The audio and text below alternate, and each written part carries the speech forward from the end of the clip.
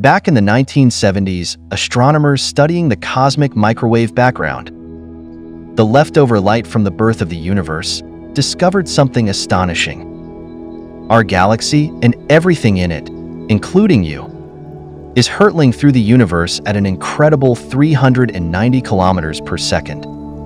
That number is almost impossible to grasp. So to put it in perspective, since you started watching this video, you have traveled more than 11,000 miles.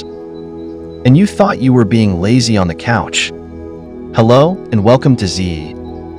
Please don't forget to subscribe and hit the bell icon. Accurately measuring the speed of our galaxy for the first time was a significant achievement, but it was also a bit alarming because no one knew exactly why the Milky Way was moving so quickly. Part of our velocity could be explained by the expansion of the universe, known as the Hubble flow. Some of the rest was due to the gravitational interactions between the Milky Way and our nearest galactic neighbors like Andromeda, but something was still unaccounted for.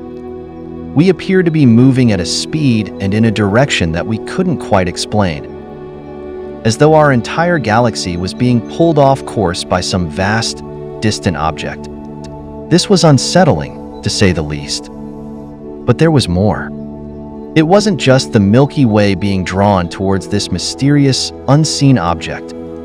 It was everything, every single galaxy in our region of the universe, around 100,000 of them in a region spanning more than 500 million light-years, was being pulled inexorably towards the same unknown entity. No longer just unsettling, this was downright terrifying. Using their creativity, astronomers decided to name this mysterious object the Great Attractor. But naming it was the easy part. The hard part was determining what it could possibly be. There is only one force in the universe capable of nudging entire galaxies off course over hundreds of millions of light years. Love. Sorry. I've been listening to a lot of music lately. What I meant to say is gravity. Gravity is generated by mass.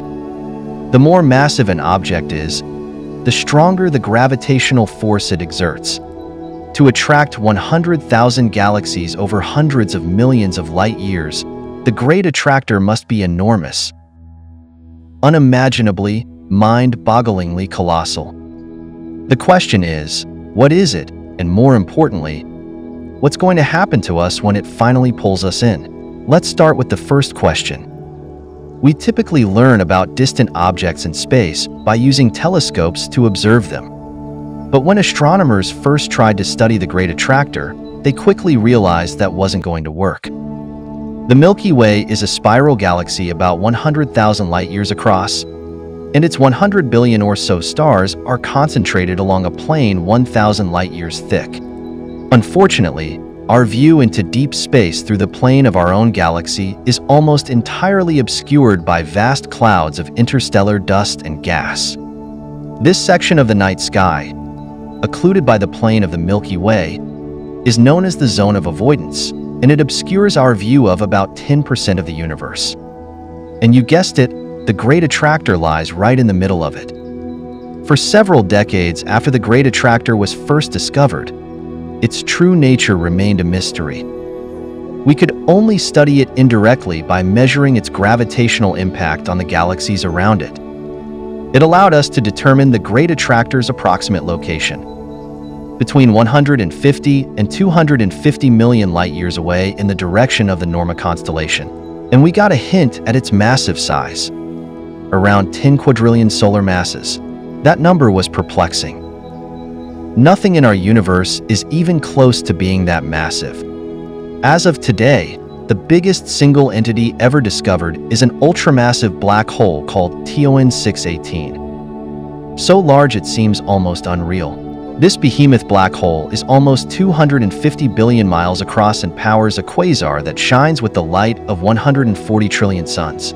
It may be the biggest thing that has ever existed in our universe. It is an awe-inspiring, terrifying nightmare of oblivion incarnate, yet it is estimated to weigh in at just 66 billion solar masses. Not too shabby for a black hole, but still around 150,000 times less massive than the Great Attractor. Incidentally, scientists may have recently discovered an even bigger ultramassive black hole, Phoenix A, with around 100 billion solar masses, but there's still debate about its true size. Anyway, whichever is larger, the question remains. If the biggest thing in the known universe is nowhere near massive enough to explain the gravitational effect of the Great Attractor, then what could? This is usually the part of the video where I tell you that we have no idea.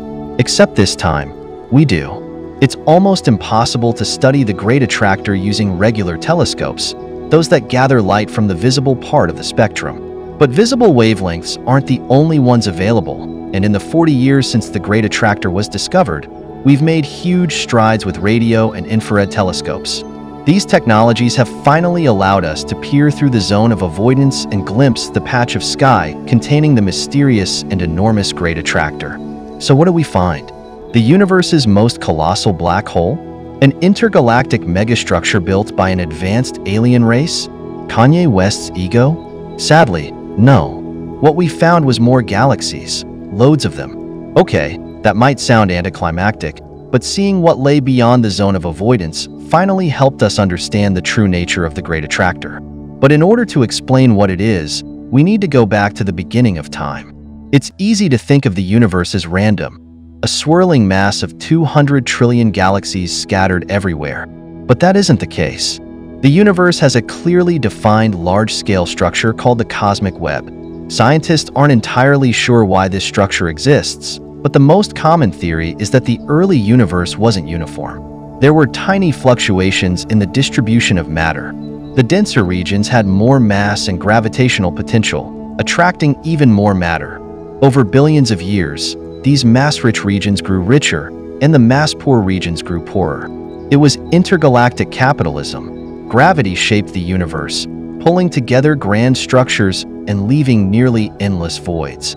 The structures follow a clear hierarchy. Stars form galaxies, galaxies form galaxy groups and clusters, and these groups and clusters form superclusters.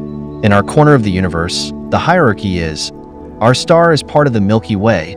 The Milky Way is one of about 40 galaxies in the local group, and the local group is one of about 100 galaxy groups and clusters that form the Virgo supercluster.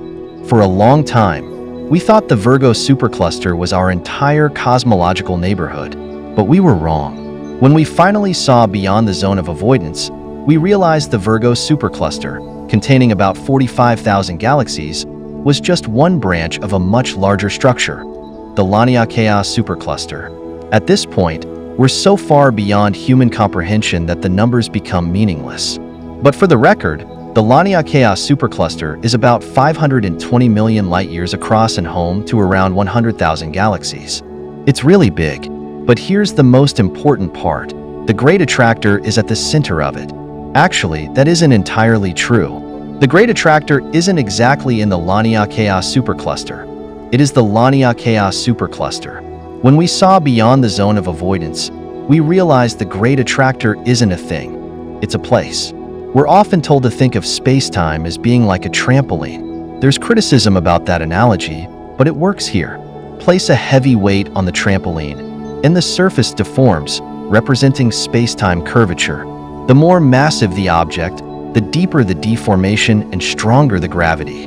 The Great Attractor is simply the deepest point on the trampoline in our corner of the universe, the gravitational center of a vast cosmic structure that all surrounding galaxies are falling towards.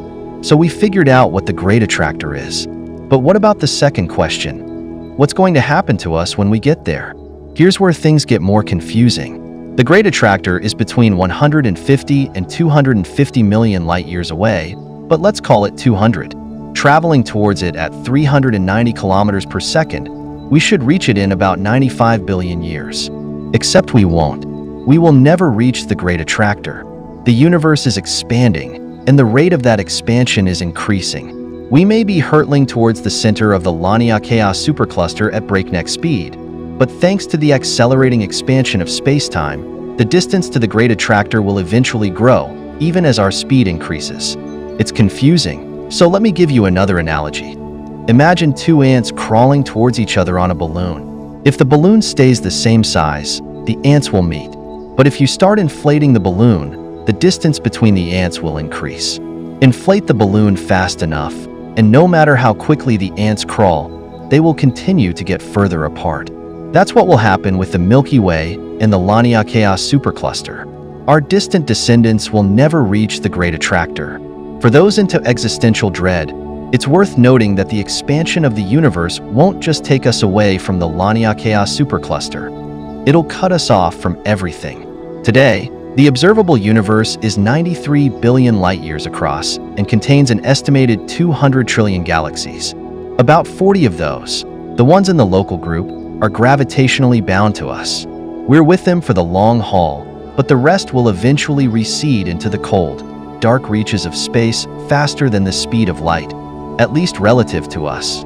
Since nothing can travel faster than light, no human will ever explore those galaxies, no matter how long our species survives or how advanced it becomes.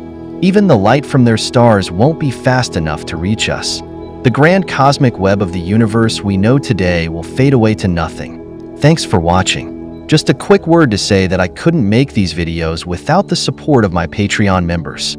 Consider joining the exclusive 42 Discord community by supporting me on Patreon. It's a great place to discuss my videos with like-minded individuals and myself. The link's in the description. But if you don't want to or can't join my Patreon, then please don't worry. A simple like or comment to say thanks would also put a huge smile on my face. Thank you.